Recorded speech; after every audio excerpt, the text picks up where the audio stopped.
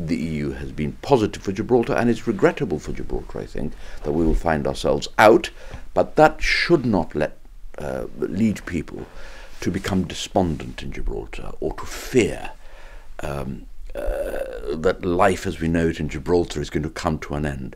There will be a period of uncertainty, as there is a period of uncertainty in the UK, and the period of uncertainty that we face is not very different to the period of uncertainty that the UK faces.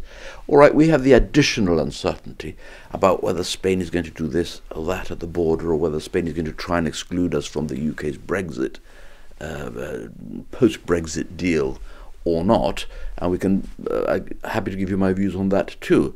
But on balance, Gibraltar is good at reinventing itself. We are good at tweaking our economic orientation and our economic policies to adjust to new events. We have done it very successfully several times in our history, and I have no doubt that we will do it again. And I would just like to take this opportunity, which you kindly offer me, just to encourage people in Gibraltar not to spend the next 2 years sitting on the edge of their seats worried about this or that. It'll be all right in the end. You defended Gibraltar in the face of a joint sovereignty threat, which led, of course, to the referendum in 2002. The British government's position on this has changed, of course, and you achieved the double lock commitment on sovereignty, but Spain's claim remains. So how do you think the Gibraltar government can best go about ensuring that Spain doesn't find a key in these Brexit negotiations to pick that double lock? There is no prospect of Spain somehow using the forthcoming negotiating process to unpick the double lock. The double lock is unpickable. It is set in stone.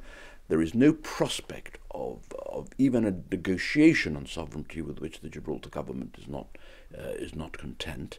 And therefore, certainly on the question of sovereignty, I think people in Gibraltar should be completely carefree.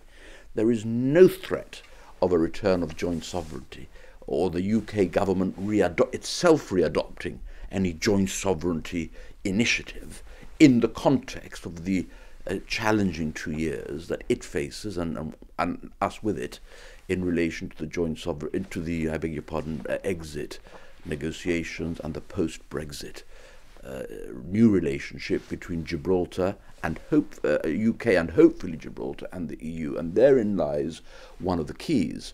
I don't think the threat is of the nature of joint sovereignty. The risk and threat, if you want, is rather that whatever Brexit deal or post-Brexit deal, as people now I think understand, there are two different deals to be struck by the United Kingdom. One is technically the Brexit deal, in other words, what they now call in the press the divorce agreement, and the other quite separate thing is, after the divorce, what is the future relationship?